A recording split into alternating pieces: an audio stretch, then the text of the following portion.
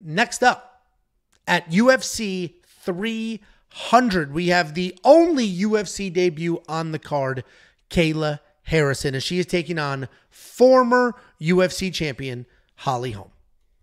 This is one of the more controversial fights on this card, and I got to be honest with you, I think most people are far overcomplicating this fight. We have 42-year-old Holly Holm, 15-6 overall, 3-1-1 in her last 5. She is coming off the overturned submission loss to Mayra Bueno Silva. She was submitted standing with a ninja choke, but that fight was overturned to a no contest because Mayra Bueno Silva had some Ritalin in her system. She's taking on Kayla Harrison. It's a new name to most of you, and that's because she's coming over from the PFL. She's 16-1 in her career, 4-1 in her last 5, and she's making her UFC debut. We'll start on the Kayla Harrison side.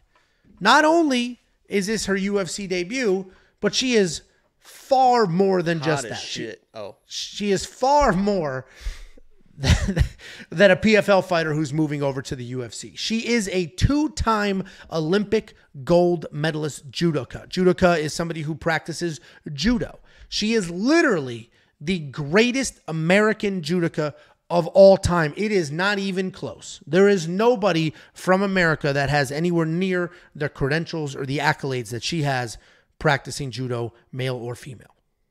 She is absolutely one of the best that has ever done it. 2 different Olympic gold medals, a whole myriad of world titles, Pan-American titles, and things like that. She is absolutely tremendous. She won those Olympic gold medals at like 170 pounds. She was fighting in the PFL at 155 pounds. Her only loss in the PFL was to Pacheco, who she had already beaten. And it felt like she did not look good in that fight, but that fight looked very much like somebody who has beaten everybody and doesn't care anymore. She has won literally millions of dollars just running through those PFL tournaments. She's got power in her hands because she's so jacked. She has incredible judo, as we know. She is basically a 2.0 version of Ronda Rousey. She's stronger. She's better at judo. She's got better hands, and her striking's not very good, but it is better than what Ronda's was, and she has power. Amanda Ebos would send her dumb ass flying. The biggest concern in this fight is, can Kayla make the weight? I mentioned judo, Olympian, 170-something pounds. PFL, 155 pounds. The lowest we have ever seen her compete professionally was 150 pounds. Do you keep pounding your desk? Oh, you can hear that? Jesus. That is, I'm making points. I was like, is there like... Oh, that's why you did that? Yeah, I was like, is there making points somewhere? I'm like, where is that coming from? I'm like Dwight from The Office, just pounding the table to make my points. Just fucking pounding it, baby. She's, the last fight, the lowest we've ever seen her fight at was 150 pounds. That is 15 pounds heavier than what she needs to be when she fights Holly Holm. And Holly Holm, we know at this point, she's 42 years old. She is the former bantamweight champion of the world. She knocked out Ronda Rousey to become the champion and then beat the absolute shit out of what's her name, but then got submitted at the very last minute to give up her belt. What's her name? The good-looking one who won Big Brother. Damn it. Miesha Tate. Yeah, there it is.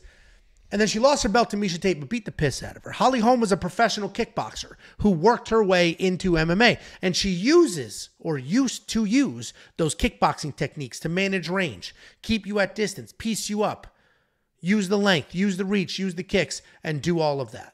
As she's gotten older, though, she has become a cage wrestler. She wants to hold you against the cage, lean on you. She basically fights exactly like Raquel Pennington. Just hold you against the cage, be as boring as possible, and slow you down. She did win the first round against Mayra Bueno Silva doing exactly that, and then she got choked in the second round doing exactly that. The reality is, I think Kayla Harrison stomps Holly Holm.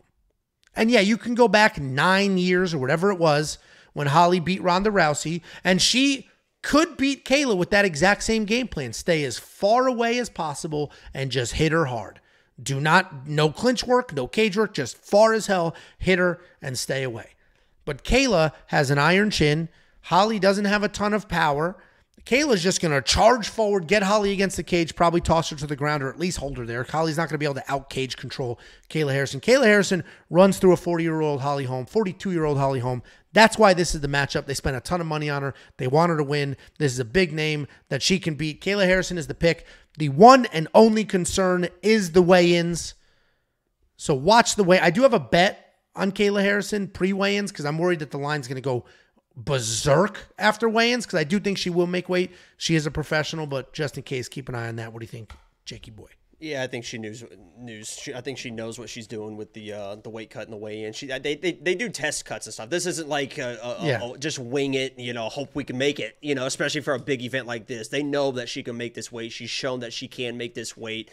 And maybe it's a little bit tougher because of the stresses of fight week, right? You kind of hold on to water a little bit more in those type of situations because I've been there, done that, right? With all these wrestling weight cuts, the MMA weight cuts, the jiu-jitsu weight cuts, the Muay Thai fights, the kickboxing fights. All these fights I've been in, it gets a little stressful. You hold on to water a little bit more, but she's probably going to make the weight, and she should be able to win this fight. Angelo nailed it. This is, they know what the UFC typically knows what they're doing with matchups, right? And this is let's give a name, but let's make sure it's a name that we can build Kayla off of, right? They don't expect Kayla to lose this fight. They want her to win her UFC debut, to win her fight. So they gave her Holm, who, as you mentioned, has kind of turned from this Stephen Wonderboy Thompson type striker into just kind of hold you. And if you hold a girl like Kayla, you're probably going to go down on the ground. The only thing that worries me kind of a lot with Kayla is I watched that Aspen Ladd fight live. And I watched that, and that was one of the first times I ever watched Kayla Harrison because I've heard all the stories. And I watched Kayla Harrison. I was like, this is Kayla. I was like, this is Kayla. I think I was in our Discord like, this is the girl we're talking about against Aspen Ladd. Aspen Ladd is somebody. I actually thought that Aspen had an opportunity to win that. Relax, Anna. She's not fucking good. Okay. I actually thought that Aspen Ladd had an opportunity to kind of win a couple of those rounds. Made some mistakes. Had the back of Kayla Harrison at one point. The thing that I don't think a lot of people are mentioning as well is Kayla on the ground with that good wrestling control as well because she got decent wrestling to go with the judo in kind of those half guard positions. PFL, guess what? No elbows, right? And those are the type of situations where you could really fucking punish somebody, right? So in PFL, it's hard to get those punches off, and you have to rely a lot of just kind of control, try to advance position so there you can posture up and strike. And she doesn't really have those abilities to kind of get the, go to mount and then try to do. So I think the elbows is going to play a little bit more of a part than people realize. I mean, that ground and pound is going to get nasty if she gets Holly down, and I think she's going to get her down. So I'm going Kayla here, but I watched that Aspen Ladd fight live, and I was like, Jesus Christ. So yeah, I took Kayla's because her last couple PFL performances weren't great, but she had already beaten Larissa Pacheco handily. So I just took that as you fight the same person multiple times over. She's losing interest. She literally run through the PFL twice. I just took that as didn't prepare, kind of uninterested. Almost like what happened with Amanda Nunes when she lost to the Venezuelan Vixen in their first fight. Right? Just this has been too easy for too long. That's what I took that as. The Aspen Ladd win, that was the last fight in her contract. She knew it was. Let me just get through this, and then I don't even want to say get paid because she made way more money in the PFL than she'll probably make here. But I just took those performances as that. And styles make fights. Holly Holm is 42 years old. I keep emphasizing that. I actually don't think that's that big of a deal. She doesn't fight where age matters, meaning as you get older, the first thing that goes is your speed. The second thing is your chin, or chin then speed, depending on weight class and gender. Holly Holm doesn't fight with either one of those things. She's just leaning on you against the cage and managing distance. Cage control is not a thing that she's going to be able to do or want to get here, so she has to stay on the outside and try to pick apart, and Kayla is just too tough, too iron-jawed. She's just going to march forward or absorb whatever. So we're both on the Kayla Harrison side. I am not going to throw her in DraftKings at $9,300, though. You couldn't throw her anywhere. I could not. She weighed 170 pounds and won the Olympics. You could beat the shit out of Trevor Peek, but you can't beat the shit out of Kayla? Trevor Peek was trying to Indian burn somebody to get a win in the UFC. Kayla Harrison was a 170-pound, two-time Olympic gold medalist in a grappling art. I imagine I get tossed. Maybe not, Kayla, but I imagine I get tossed. I would pay. I know you're pretty well loaded at this point at PFL, but I would pay a handsome amount of money for you to come to Texas and throw Angela around.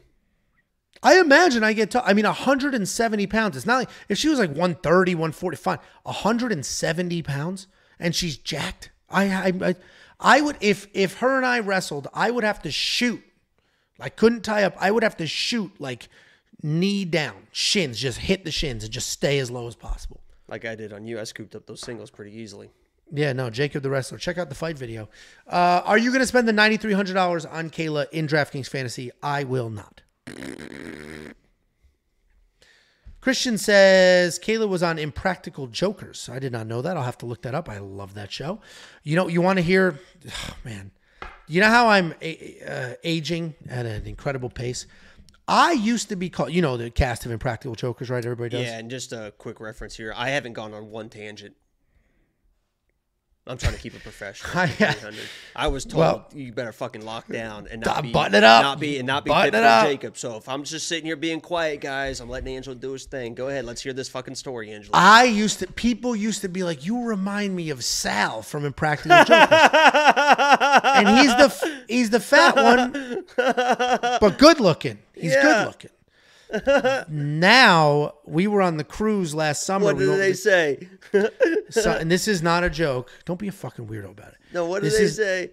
This is a God's honest truth. We were on a cruise. A couple families went on the cruise. Congratulations. And a little kid came up to me and said, "Are you in Impractical Jokers?" And I said, "No. Which one did you think I was?" She said, "Joe." I don't know who that is, but I'm laughing to support you. That's the fat, bald one. So up next. If you guys could become a premium member, I might go get myself some of the Damon Jackson hair transplant. WeWantPicks.com. Click Become a Member. At the top, it is only $10 for an entire month. Also, I do have hair, and you can see all of it on my Fight Foods vlog. I will be doing one for UFC 300. Before you go, let me give you $50. Anybody who goes to WeWantPicks.com/bets and signs up with any one of our affiliate partners gets $50 as a thank you. Use the link, sign up, make a deposit. We send you $50 as a thank you.